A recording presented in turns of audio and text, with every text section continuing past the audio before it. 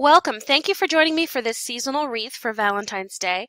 The first step is going to be creating the decorations, the individual decorations that I'm going to use. We're essentially going to be creating picks or floral picks to stick into our wreath. And the first one that I'm making is just a basic love. And what I've done here is I've gone ahead and I've die cut some love die cuts. And now I'm taking them and I'm just stacking them together using a very strong adhesive. I want these to be pretty strong. I want them to be hefty and weighty, and I want them to be that way so that I can use them over the course of a couple of different years. I want to have this as an option. So that's what I'm doing here, is I'm just layering these on my love die, and I'm making them a little bit more substantial. I will then be gluing a pin to this so that I can use it as a pick to go into my foam wreath. And if you're interested, I have the wreath that I used to cover in another video, and I will link to that. And by the way, all of the supplies that I use will be linked in the description, or you can find that information over on my blog. So again, all I'm doing is just loading these on and making sure that I line them up, and then I'm weighing them down with the stamping tool because it makes it really flat as it dries. So the second type of decorations that I'm going to make is a number of cutout hearts, and I'm just using some scrap fabric here. These are pieces of vellum and glitter paper and pattern paper, and all I'm going to do is use a Fiskars heart die and just punch a number of different hearts out of this. And again, I'm going to layer these up because I really want them to be substantial. I want them to have weight, and I want them to have heft. I want them to have a little bit of dimension. And since I have a lot of extra paper, this is a great way to use some of my extra paper and create different decorations that really do hold up over the course of time. Now I'm using a pattern paper on the top, and then I'm going to use the solid in the center. If I were to use a white paper in the center of this, and I didn't like the white outline, I could go back in with a Copic marker or a marker and clean up the edges. So really it's up to you from a preference perspective, like what is it that you prefer, what is the look that you like. Since I'm using red paper on this and it's a red heart on the top, I'm not too worried about it. I am layering these up, 3, 4, 5 layers in some cases, so that they're very, very strong and hefty. I have 2 Fiskars punches that I'm going to be using. In this particular project, this is a larger scalloped heart, and I have a small plain heart or smooth heart that I'm going to be using as well. And I've sped this up a little bit so that you can see what I'm doing without having to watch me do it very slowly. And I'm still using that Ranger glue. This does take quite a bit of glue as you're going through this, so just keep that in mind. I actually, in a little while, I'm going to have to refill my glue bottle because I ended up using so much glue. And I'm using that stamp tool to just keep things down. You might notice I'm now gluing the little bottom of that. I didn't get quite close enough on that. And now what I'm going into doing is I am going to glue the little pin to the back. I chose these type of pins because it has that flat surface that will adhere to the glue. It gives it more of a surface to adhere to.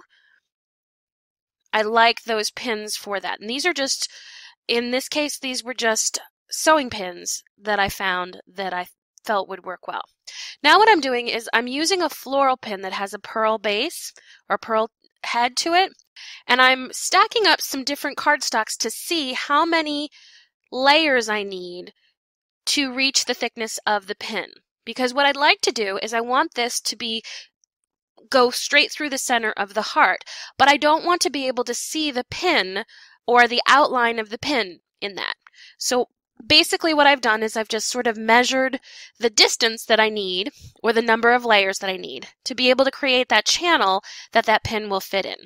And then I cut the hearts in half and trimmed a little bit off so that there is room for that channel. And now I'm just going in, and on each side I'm gluing in the different sides to create that channel that that pin will go into. It doesn't matter. In this case, I have paper that is solid on one side and patterned on the other. It doesn't matter. As I'm gluing these centerpieces in, they're not going to show. It's not going to make any difference. So you might notice I'm not really paying attention as to whether or not it's a pattern side up or the other side up or the solid side up. I'm just really lining those up so that they're as close as possible. And keep in mind, these are handmade, so they don't have to be perfect if they're a little bit offset. One of the nice things about using the glue is that you can reposition things. One of the downsides of using glue of this type is that sometimes things shift a little bit as they dry, so sometimes you just have to work with it. And I've taken this pin, it was a white pin to begin with, and I've taken a Copic marker and just used that to make it a little bit more compatible with my heart. So I covered it with just a little bit of a blush tone of Copic marker. And now I'm putting that pin in the center channel and gluing it down using quite a bit of glue. And now I'm going to put a top on that so that that pin is now in that channel very securely. And I'm using that stamping tool this time as a base because if I put that directly on my craft mat, it would not lay the way that it needs to in order for that to adhere together properly. So having that hang off the side of that stamping tool really does help to keep things lined up. Sometimes it takes a little bit for it to get exactly the way that you want it. And now I'm going to take another stamping tool, a small one, and just put it on top and give it an opportunity to dry a little bit so that I can put the final layer on, which is that pattern paper that you see. So again, it's about patience. It's about being careful as you're gluing these things together, but it's really simple. It takes really very limited supplies to create these things. And the more that you have, the more options you have as you go to decorate your wreath. One of the things I would like to point out when it comes to decorations is I usually try to create decorations in an odd manner, meaning that you can have an even number of decorations or an odd number of decorations. I prefer an odd number of decorations. There's a saying that says that symmetry, even numbers create symmetry, and odd numbers create interest. And in something like this wreath, you really do want interest. So I would go with an odd number of decorations. So for these larger hearts, I have an odd number of decorations that I've created. I always usually create more than I need so that I have some options, but I try to, when using them, stick with odd numbers to try to create that interest in the finished product. Now, the next type of decoration that I'm going to create is, again, based on the same basic concept, but what I'm doing here is I am creating some lines that I'd like to have, some hanging hearts that I'd like to have coming down in the center of my wreath. And I'm using the same technique. This that I have here is basically just some monofilament sewing thread. You could use fishing line if you have it. It's whatever you have. But this is a clear thread that I am going to adhere some hearts to have them hang down in the center of the wreath. This particular heart is actually already has a couple of layers on it. So what you're seeing me glue here is actually 2 layers of hearts already. So I've already gone ahead and adhered together several layers. I do want this to have some weight to it because I want it to weigh down the line so that it will hang properly. If it was just a single layer of cardstock, it wouldn't hang properly. There wouldn't be any weight associated with it. So again, both of these layers, the top and the bottom, I've already adhered a couple of layers of cardstock together. And I've done that with these smaller hearts that I'm going to put on as well. And again, as I said before, I'm looking at creating things that are a little bit odd numbered. So in this case, I'm going to go ahead and hang 3, one little heart, a big heart, and then on the bottom, another little heart. And I learned after the first one that if I put the heart underneath monofilament thread before I put the glue down, then it's much easier than trying to put the glue down and then slide it under. And I'm putting a lot of glue in that center where that thread is located. And now I've just gone ahead and I've lined them up exactly the way that I want them, and I'm going to put my stamping tool on top to weigh it down a little bit so it can dry. Now, another type of decorations, I didn't really want to have a lot of bows on here, but I did want to have a few things to soften up the wreath. And what I'm doing here is I'm just doing kind of a fluted design on the bow. And I'm sorry, that was a little bit out of frame.